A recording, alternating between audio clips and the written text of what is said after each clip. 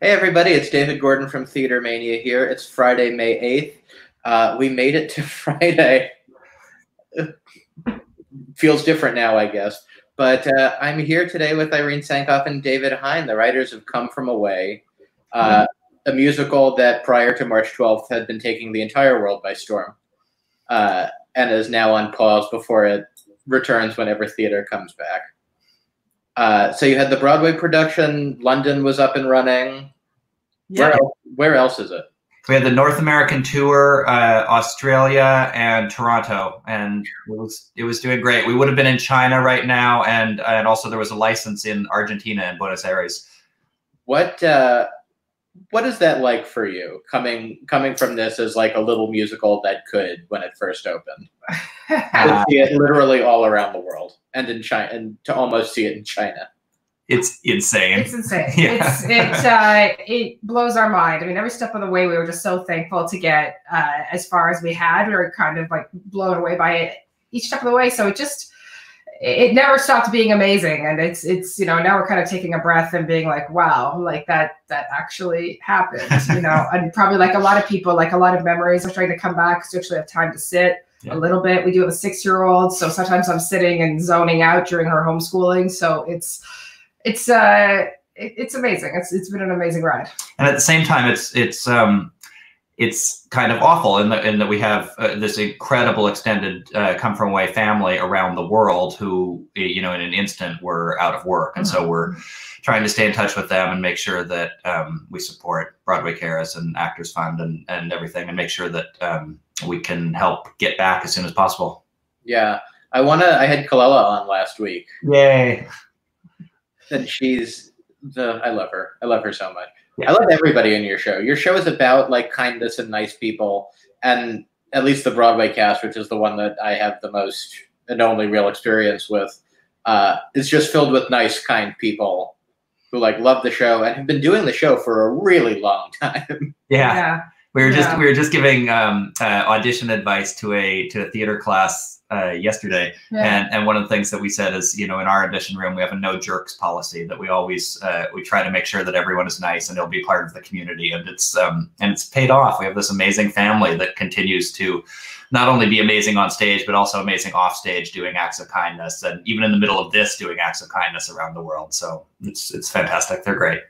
Take me back. When did you first discover this story? And what made you say, oh, there's a musical or something in that? So we actually lived in Manhattan on September 11th. And we had sort of heard that planes had landed in Canada and people would thank us. And we're like, okay, but we're here. Like yes, I'm glad our country took planes, but we didn't actually personally have anything to do with it. And then somehow, much like everybody else, our focus was in New York and Pennsylvania and in Washington, D.C. And it wasn't until a decade later that a friend of ours brought this story to our attention again and said, I'd like to make this into a musical. We're kind of like, oh, the international people coming together like we did at our international student residence in New York. It sounded familiar to us. So we applied for a grant.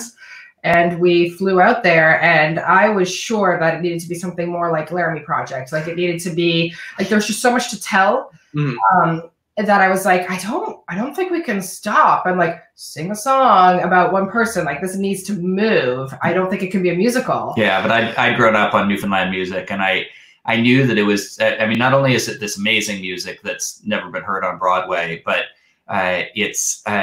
it's the way it's baked into the DNA of the people out there. So when we went out there, like literally every interview we had, people would be telling us their stories, and then they'd be like, hold on, let me pull out a mandolin for a second, and you realize that this is, it's how they take care of people. It's how they take care of each other. It's how they get through their terrible winters.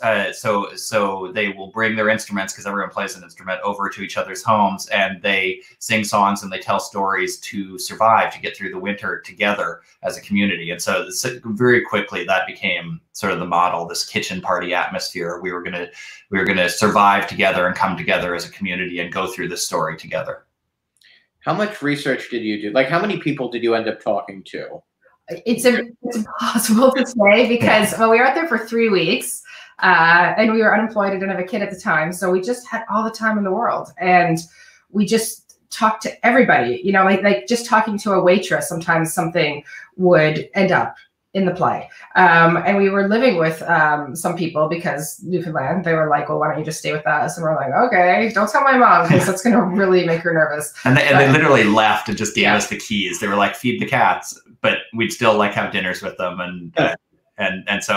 And they'd bring their family over and we'd meet everyone in the neighborhood and everyone had a different story. So we came back with it. I mean, we joke about it, but there was 7,000 people who were landed there and 9,000 people in the town. So we joke about coming back with 16,000 stories that we had to fit into a 100-minute musical. Yeah, yeah. But you probably did come back with 16,000 stories. It's probably not even a joke.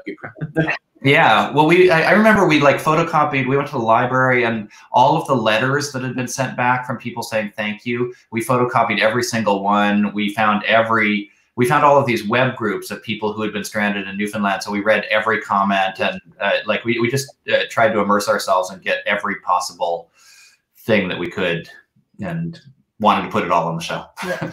I should say to the people watching, if you have questions for Irene and David, pop them in the comments. We'll get to them.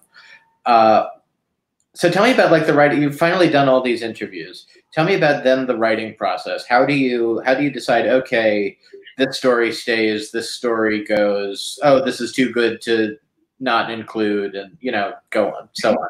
You know, that's interesting. There were some things that were, this is going to sound weird, but were too good to include because you wouldn't believe them. Right. Like, with the Make-A-Wish kids and everything that the town did for them, people are like, it's crazy, right? Like we see the most insanely awful things and we're surprised by them, but we're kind of used to it. But like if we had included like just how wonderful they were to the Wish kids and a couple of other stories, people would have been like, oh, come on. Yeah. You know what I mean? And it's really kind of sad, but yeah, so some things were too good to include. And we tried to put in almost everything, really. But, I mean, even the Wish kids, we gave them like, you know, like little lines. You know, like that's. Yeah. I think what helped us was finding the characters who really changed during the story. So and characters that had a beginning, middle, and end, and we sort of we arranged those as our spine characters that we could work through, and then we clumped all of these anecdotal stories together, and stories about food, and stories about faith, and stories about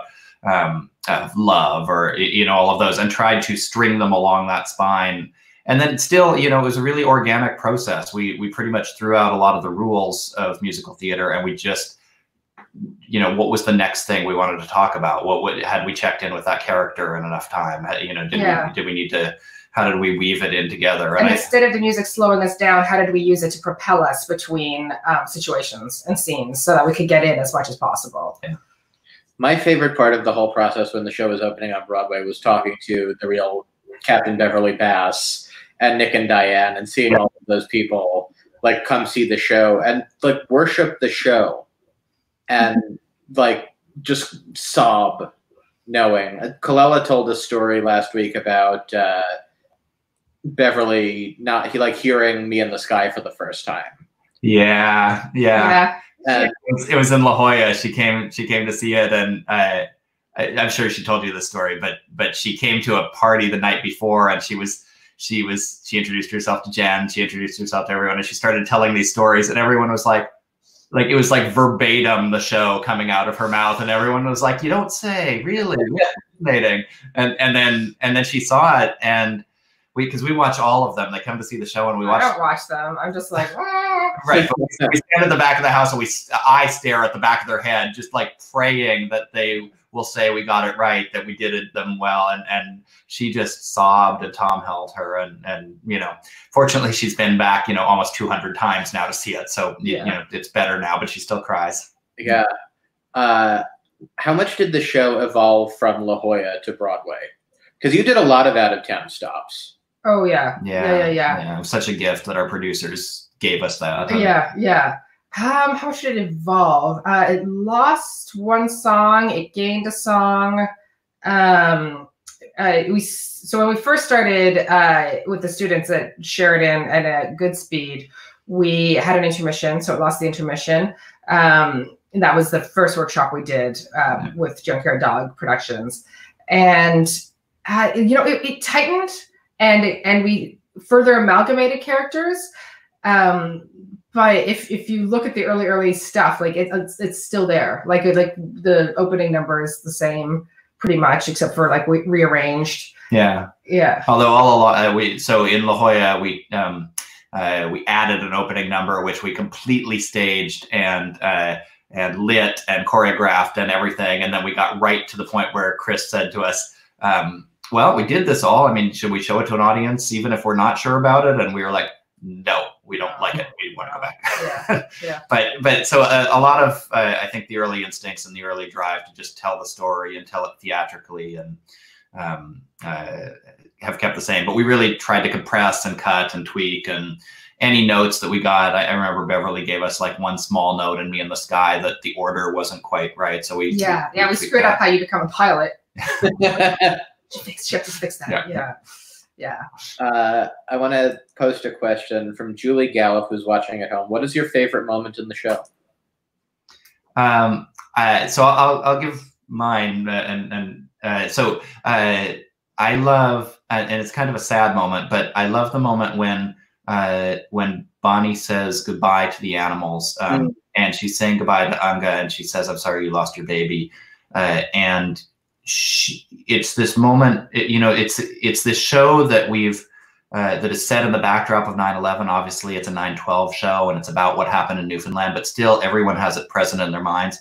And the entire audience still at that moment gasps. There's this intake of breath, and there's this feeling, this sadness for the baby of this animal that we haven't even seen on stage. And I think it's this testament not only to the theatricality of the piece, that it's become real, that the actors have brought us on, but also that we've gone on this journey, and that we're still human at the end of this. Even in the shadow of this tragedy, we can still feel for that collectively, and there's something really powerful about that for me, that it's become real for everyone, and we're doing it together. I think for me, and it always kind of shifts, it always changes.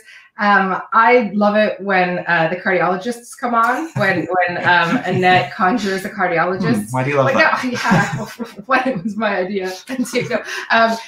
Also, they're hot cardiologists. Yeah, and that's what it's like in my head, like all the time. Like it's like, oh, good, the mailman's here. No, I'm just kidding. Wow. Okay. Anyways, so quarantine brain.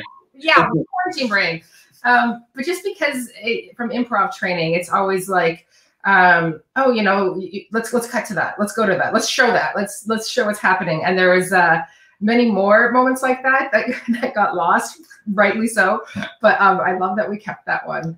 And it's always in writing. It's always hard to be like, oh, this person is thinking this. Oh, can we just see it? Can we just see what it looks like? But yeah. Were you? Because this was your first Broadway show. Oh, yeah. But you'd had shows in New York before, and you'd had right. One show. Yeah, this was Come From Away is our second show. Our first show is called My Mother's Lesbian Jewish Wiccan Wedding, which is a true story about my mom and how she came out to me, how she discovered her sexuality and rediscovered her Jewish faith and fell in love with a Wiccan woman. And it's done well for us. We originally put it on as a way just to spend time together. We thought, let's write a musical this summer. And we had never written one before. And we put it on in the Toronto Fringe in this little 80-seat theater venue. And the biggest Canadian producer, the Mervishes, came to see it, and they picked it up and took it to a 700-seat theater. And we had to quit our day jobs because we were performing it and writing it, and so this is our second show. Yeah, but we did bring it down to New York for the Nymph Festival. Yeah, and it was a wonderful experience. We made a lot of friends there, and it did really well there too, and continues to play and do well. Did you, when Come From Away was first opening several years ago, did you ever walk down the street and be like, oh, this is my show, my name's on a Broadway theater? Did you ever have the freak out of, oh my God, my show's about to open on Broadway? Yes. Yeah, totally. Totally. Yeah. And I think it was nicely scaffolded for us though, with La Jolla and with Seattle and DC and Toronto, because that's where I'm from anyway. And it just, looking at a theater that I've been in a million times, and then my show was going up in it. But Yeah, like the freak out was kind of continual. Like, I mean, even before we went to La Jolla, I would wake up in the middle of the night and be like, we can't go to La Jolla. We can't take a show to La Jolla. Who does that? We don't do that. But there, we did it. Yeah. But that's not to say that we did not freak out completely on Broadway. Like I'm constantly in a state of freak out. So, yeah. I remember running in and we like ran. Me and Rodney ran all over the theater, like taking videos and like going out on the balcony where we're not supposed to go and look at the signs and looking for like the secret entrances between the theaters that connect them all, and totally geeking out. That's awesome. And tell me about the international experiences, not Canada, obviously, but like London and Australia. What are audiences like there, and how are they responding to the show? Remarkably similar, despite being so far away and having different sensibilities. The people in London were like probably like the most off the hook crazy for the show, or maybe comparing it to what like people in London are generally a little more subdued. Yeah, it was loud. Yeah, but it's a weird thing. Like the further we get away from, from Newfoundland, the bigger the response seems to be, which is not what we could have predicted. And that's saying something, because I mean we've been really lucky that it's partly because we don't let people clap very much during the show, but also we've been really lucky that ever since the first workshop, knock on wood, that we get a standing ovation every night around the world. And I think that that's because it's for the people of Newfoundland. It's for the people, it's for this story and the kindness that they gave, and feels like, certainly when we opened in 2017, kindness was needed and people wanted to remember that there's goodness in the world. And right now it's more, even though we can't, connect except online, there's this need to remember that we can come together in response to these things, whether it's online or off, and I think that story still resonates. Yeah, I've already decided that I want to come from away to be my first show once theaters reopen, just to see the kindness on display. Yeah, I think it's gonna be a party. It's gonna be incredible. And I don't know, there's something like, I remember when we lived in New York on 9/11, the power of theater to come back. We were both working on shows, not on Broadway at all, but small shows, and we expected them to be empty. And people came back after that, and it was quieter, but they just wanted to be together. We want to be together as a community. We want to, there's that wonderful story, I don't know that you saw, where, your heartbeats sync with people in the same spot. And I think we want that. We want to, and see stories about that. And so I can't wait. Our company can't wait. We want to be back as soon as possible and as safely as possible while we still take care of everyone. Was it an intentional decision on your part, or was it Chris Ashley that decided the few applause breaks? You had mentioned that before, that you don't let the audience clap very much, and I want to know how that idea came to fruition. When we were first working on it, we thought it seemed strange to applaud for people doing good things. Like it just seemed kind of like, after blankets and bedding, like, look, we got all of this stuff, ta-da! Like it didn't seem to make sense. And then after Hannah's number, like, oh, you're worried about your son. We wanted it to move more like a play. Yeah. There's something about putting buttons on the end of each song that it just didn't feel natural. The songs were so truthful and had come from people's verbatim, and they didn't stop in them. Like, unless they were telling a joke and waiting for laughter, they weren't, doing that. It just felt strange. And Chris really dove into that, and he's militant about it. Yeah. So at the end of Me in the Sky, the actress playing Janice is instructed to drive through, do not let the audience clap, because it pulls us out. It says that's an actor on stage, and that's not what we want with the show. We want to say, come with us to Newfoundland and be with us in this moment, and we'll get to the point where we can all celebrate kindness at the end. But we're not going to stop in the middle we should be celebrating the actors because they're brilliant, and doing on stage is amazing, but we'll get there. And right now, let's tell the story. I think that's the first time I've ever seen a choice like that, where you guys deliberately don't let the audience applaud for what's ostensibly the 11 o'clock number, and I remember thinking how badass that it was.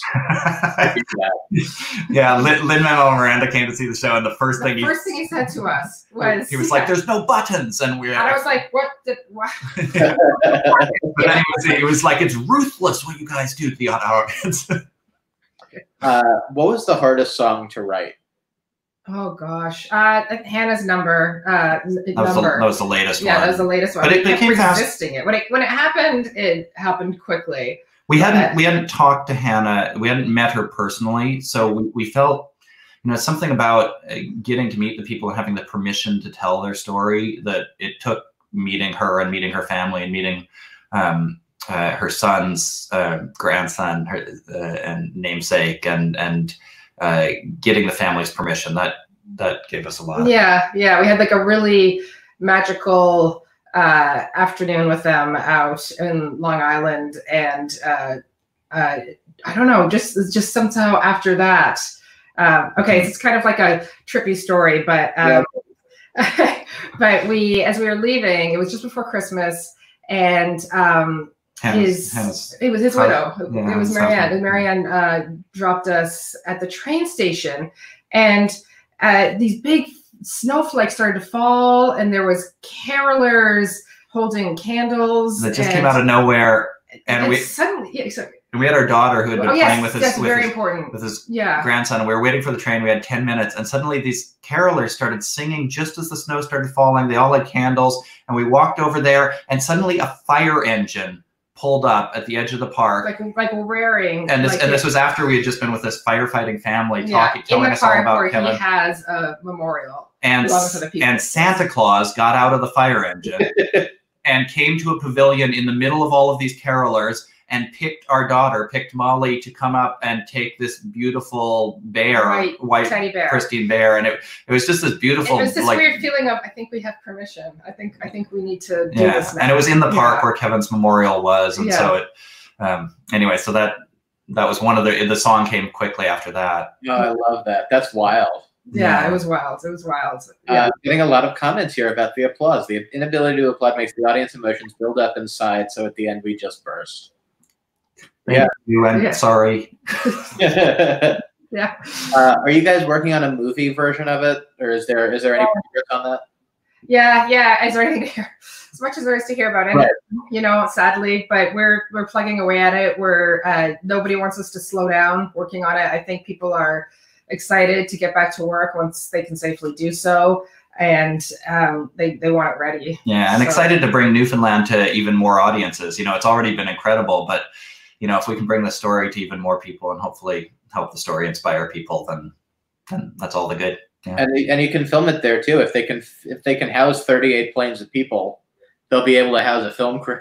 Yeah, that's the dream. I mean, we've always wanted to give back in lots of ways. So if we can give back to the economy by sending tourists there, and if we can give back by bringing a film crew there, who also, I think, there's something magical about being there. Our cast saw it when we took the show there for our benefit concerts, and it makes it real. And also, you'll literally get invited into everyone's house and fed into nonstop. They're going to need to plan for an extra 3 weeks because of all of the dinners and people will get married. Yeah, it's gonna be off the hook. Yeah. What? Tell me about the reaction in Newfoundland during that concert, because wasn't it on like an ice hockey rink or something?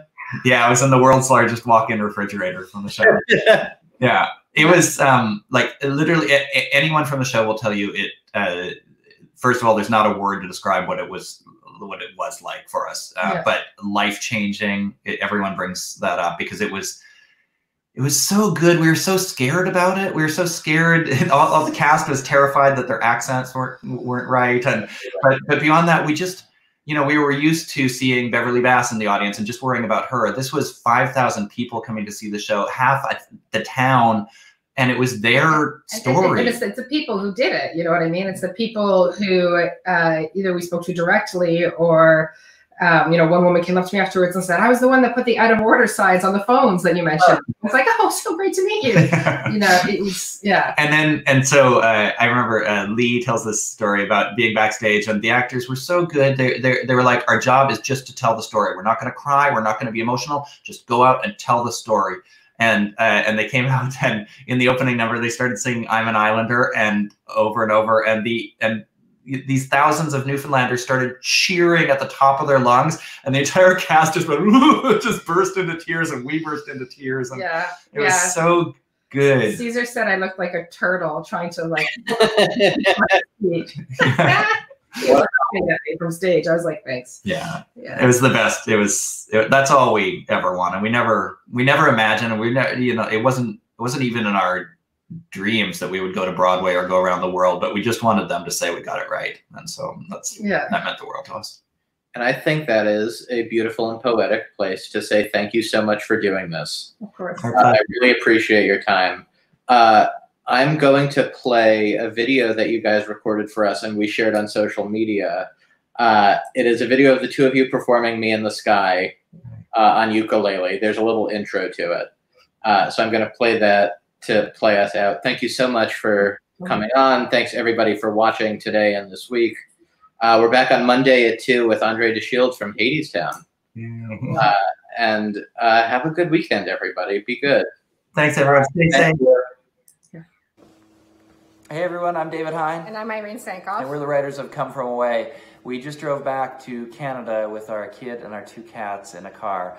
So we didn't have room for a guitar, but we did have room for a ukulele. So this is Me in the Sky on ukulele.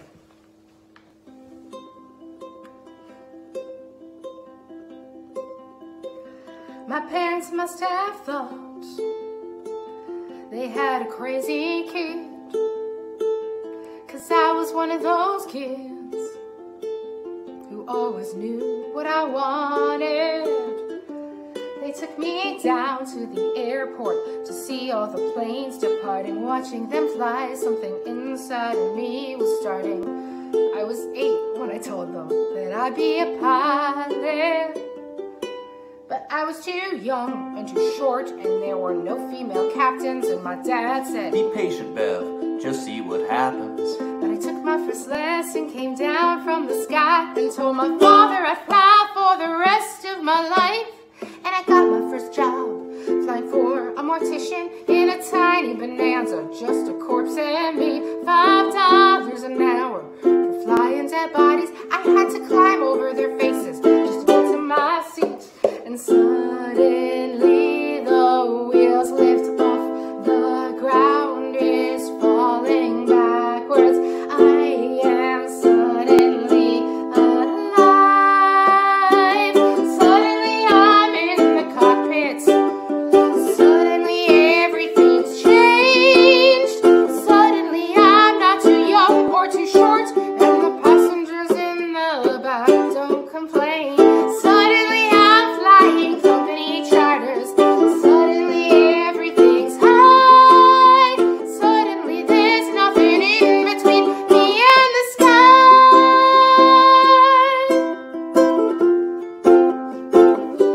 American Airlines had the prettiest planes, so I applied as a flight engineer. But the World War II pilots, they all complained. They said girls shouldn't be in the cockpit. Hey lady, hey baby, hey, why don't you grab us a drink? And the flight attendants were my friends back then, and they said, are you better than us, do you think? But I kept getting hired in the World War II crew. They retired, and the girls all thought much higher of me. 1986, the first female American captain in history. Suddenly I'm in the cockpit. Suddenly I've got my wings. Suddenly all of those pilots protesting me, well, they can get their own drinks. Suddenly there's no one saying stay grounded, looking down, passing them by.